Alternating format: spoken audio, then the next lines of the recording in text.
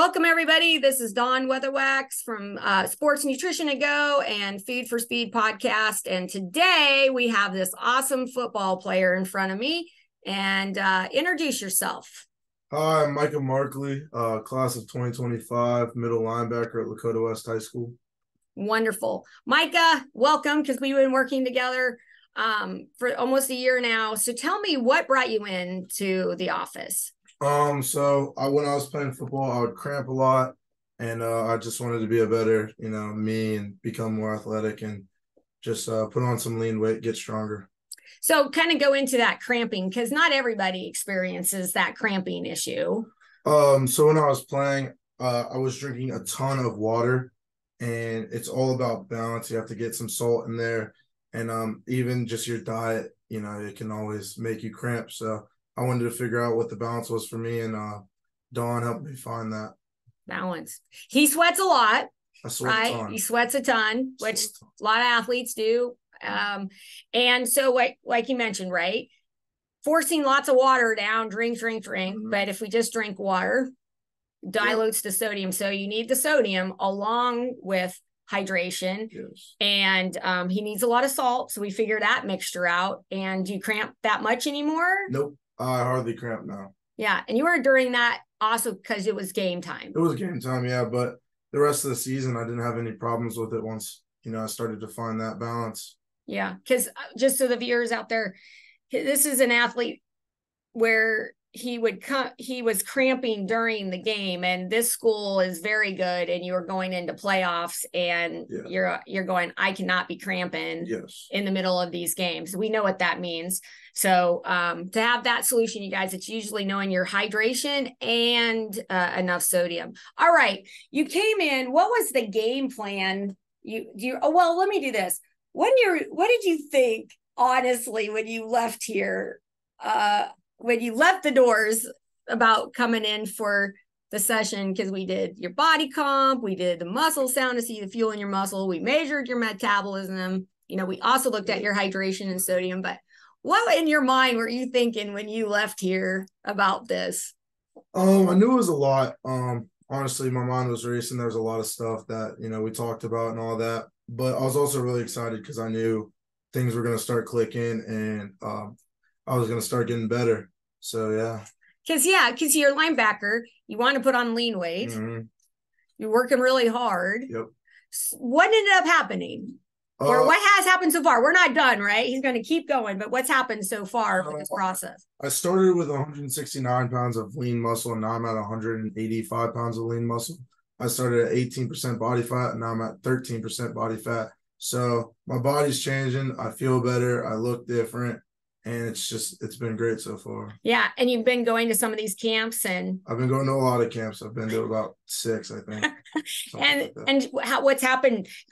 Some concerns are basically, well, I want to get bigger. That's in quotes, right? Yeah. We really want to get leaner. We want to get leaner by gaining lean weight. Yeah.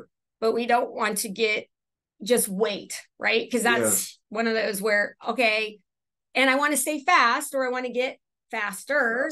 What happened with some of your testing? And so last year, to be honest, I was a little slow.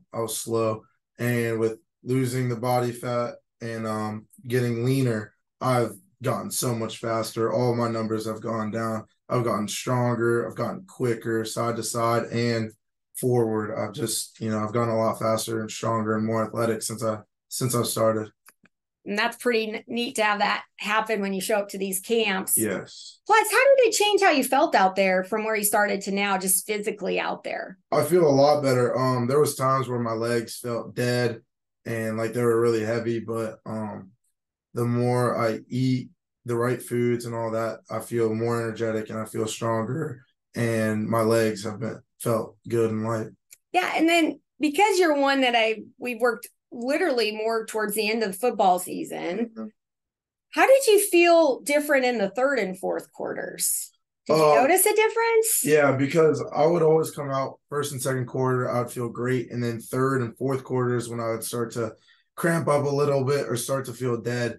But as I started eating better and then finding that good balance, is when third and fourth quarter I felt I felt strong and I felt good. Because and then you're in the third, fourth quarter. That's you guys had some it's a really insanely close games. We did. And those last two quarters are very important in every game.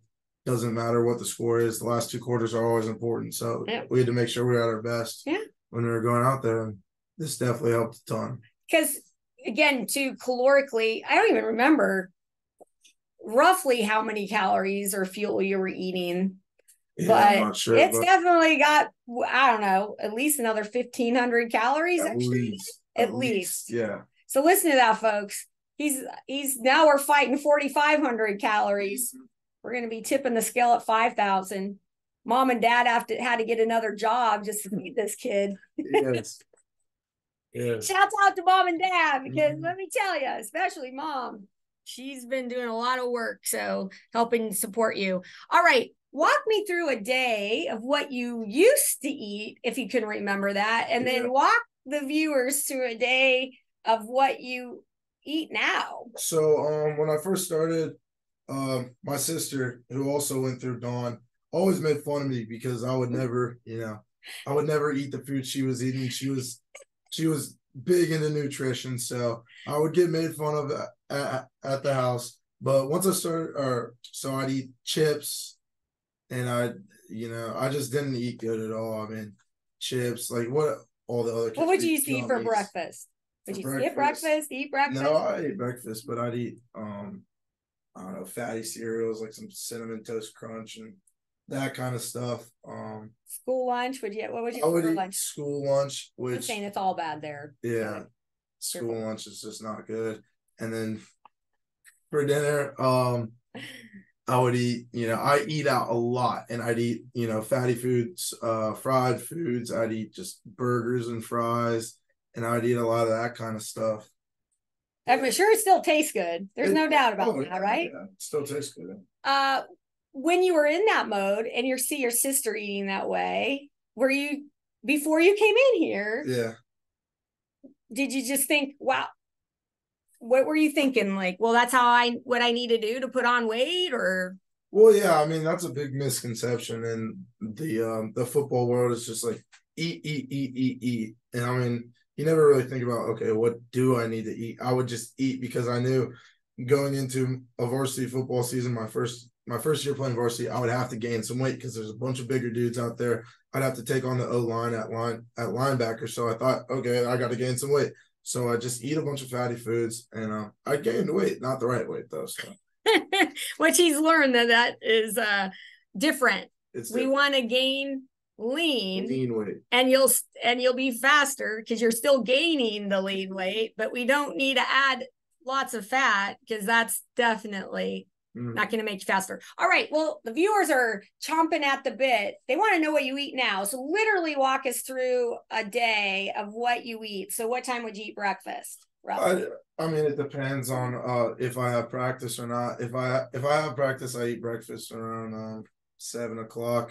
And I'll have probably a wheat bread with eggs, about 2 eggs, just scrambled, and then I'll put some Canadian bacon on there, and I mean that's a pretty good breakfast. Or I'll have some yogurt, some Greek yogurt and granola, that kind of stuff.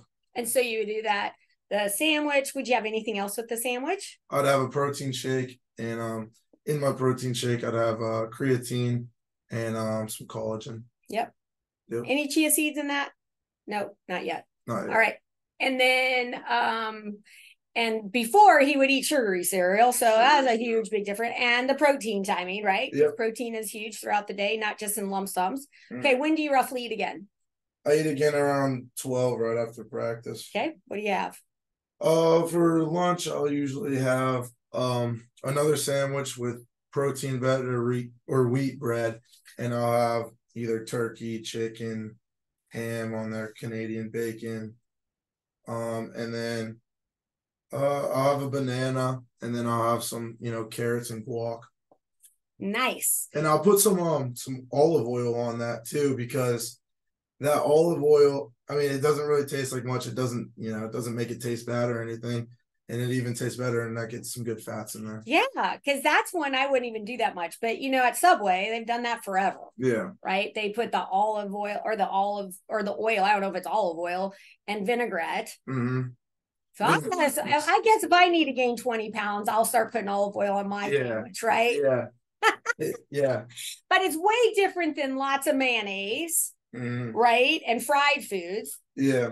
And then one big thing I do, if I do need a little extra something on there, I'll dip it just so that touches the tongue, because you don't need a bunch on there. Once it touches the tongue, it'll get that taste. Yeah. So that's another misconception, right? Yeah. You don't have to eat dirt. Like, everybody's scared to come see me because they think they're going to have to give everything up. You haven't had to give everything up. No, I mean, there's a wide range of things I can still eat, and it tastes good. And yeah, I mean, I don't even really crave the sugary things too much anymore. I still eat it sometimes, but just not as much. Yeah, and you probably eat out a couple times a week. And yeah, when I eat out, though, there's a big difference between getting grilled chickens and all that instead of breaded and fried and stuff. And it still tastes good. So. Yeah. And okay, so at lunch we got that. When do you eat again?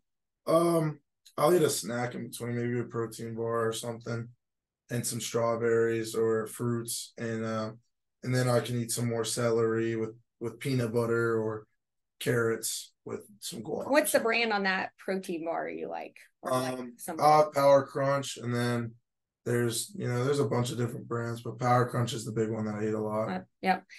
So if people haven't had Power Crunch, it's just nice because it's like ice cream cone thing, right? Like waferish with a layer of the protein in the middle, but it looks like casein. It's almost like a candy bar. I could say if I was craving a candy bar, I would just eat a Power Crunch, and it's really good. Yeah. Yeah. So see, we find ways without having to do the other things. So we did that. And then when do you eat again?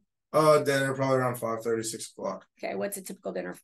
Typical dinner, there's a lot of different things I'll eat, but salmon's a big one. I'll have chicken. And then on the side we'll eat just like a side of veggies, which is a lot of different things. I like fajita veggies. Yeah, rice with my chicken. And there's a lot of different things you can do with it. So. And then you eat at Chipotle sometimes. So what was one of the tips that I had you try? Because most people don't know this tip. Get the oil-based salad dressing. Salad dressing, that's what it is. And you'll put it on there, and it tastes amazing, and it's healthy for you. Yeah. Yes. It's crazy because most people, my husband did it once. I was like, that's my dressing. He put it on his burrito. Yep. And let me tell you, he doesn't chintz on his burrito. It is very good. I will recommend that. Yeah. So it's just something different. Because let me tell you, when I go in there and they don't have that, I almost walk out because I go, it does not taste the same. And I get the fajita and the salad and the chicken. It does not taste the same. So it's a lot about taste buds, right? And a lot of small things. All right. And then do you have a snack? Do you do anything after dinner? Yeah. So after dinner, it's all about timing on the protein. So it depends on if I'll eat protein or not after dinner. But I'll usually have, a couple different things. We'll have popcorn, homemade popcorn, which is always it's healthy. Yeah. And then maybe a protein shake depending on the day. Time of day, when you go to bed, that type of thing. So for viewers out there, if you heard him, he started off with 169 pounds of lean weight. So he need a minimum of 169 grams of protein a day, which is a heck of a lot especially for kids out there listening that don't even weigh 169 pounds. Because you were weighing over 200 pounds. You were not 169. Because when people hear that, they're like, oh, he's weighing 169. No, that's not total weight. That's lean weight. I weighed about 210 with 169 pounds of lean muscle. And now he's 215, but 189. Yes. You guys, and he'll put on that next 4. And that most guys can put on about 20 pounds of lean weight a year. Yep. And he started in October. And, our goal is he keeps on going, and that's how you do it. Now with the protein, like he keeps mentioning, he's a good steward because you can only absorb so much protein. So we take that roughly minimum 169 and divide that by 5 or 6 times a day because your body can only absorb so much. And I think that's another misconception, especially in football, is Well, if I'm not gaining lean weight or weight, I must need more protein. And at some point, you don't need more protein. Yep, because the body won't even do anything with it. Yep. Can't store it, won't use it. See, he even knows he can take my job. Yeah. Yeah. Who knows? He might be the next sports performance nutritionist out there or dietitian. All right. What are some of the things that you felt the testing has helped you in this process, like the bod pod and the muscle sound? How has that helped? It really keeps me on track, to be honest. It helps me just, decide what the following weeks I need to do and all that. And then we do this thing where it tracks the fuel in your legs, which has helped me a ton because I was empty. I had no fuel in my legs and I was feeling like my legs were heavy and I just couldn't move very good, which decided I needed to eat more calories, which eating more calories has helped my performance and how I feel a ton. Yeah. A ton. Because it was interesting because we've been working together since October. And then we had sometimes when the fuel is low, you guys are going to start to grow. And then, you came back and we're like, oh my gosh, it was low. I go, oh, he was already eating about 4,000. Mm-hmm. And I'm like, okay, we need at least 45. Yep.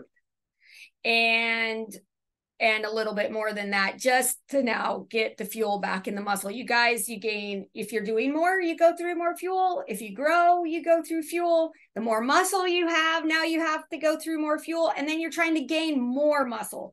So it's a moving target. It's just when, and I don't even know when sometimes. That's why I like doing the testing because we want to gain the right weight and we want to keep them fast and strong.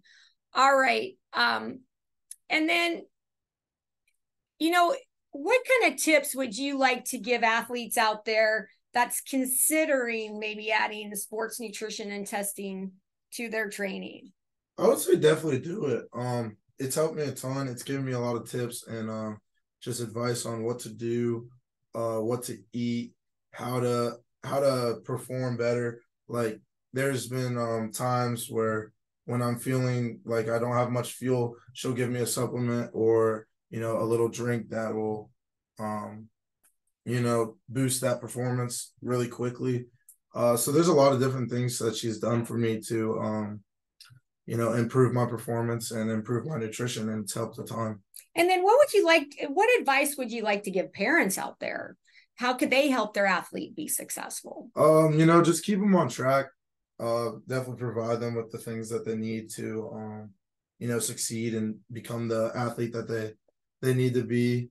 My parents have been great at that with keeping me on track and providing me with the right things because, I get confused sometimes too. And then, they'll help me out and they'll figure it out sometimes for me as well. So, it's just good to have that support. It's a learning it's a learning process. You're not going to get it all at once.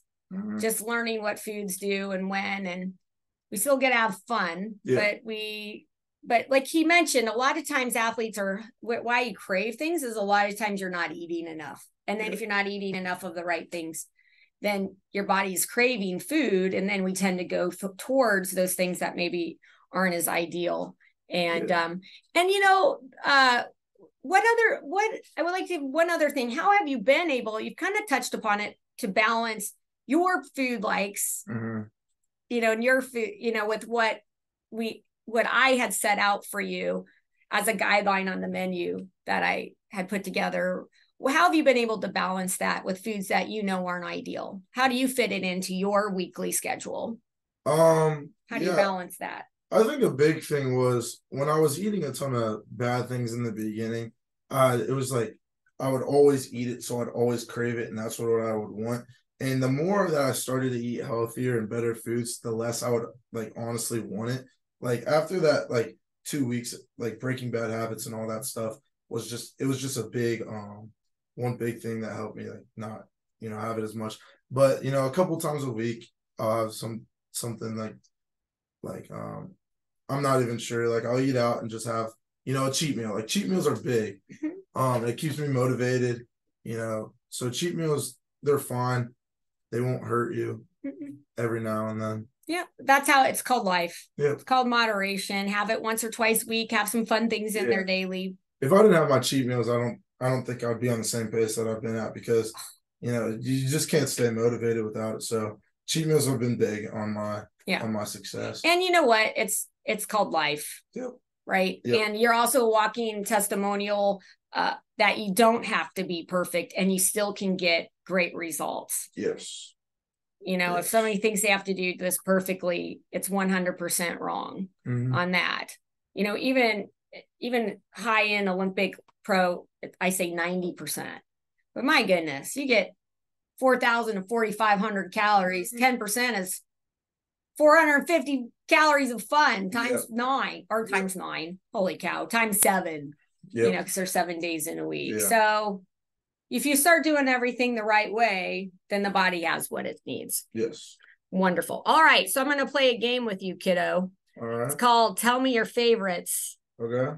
So I'm just going to ask, like, through food groups and stuff, what your favorite protein and stuff and like that. So we try to get this done in 60 seconds or less, but I've never stopped somebody. So because this is what people, it's fun. All right, you ready? Yeah. Okay, let me turn my clock on. All right, Micah, what is your favorite protein? My favorite protein, steak. What is your favorite fruit?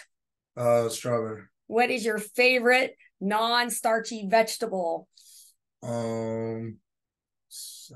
Celery. There you go.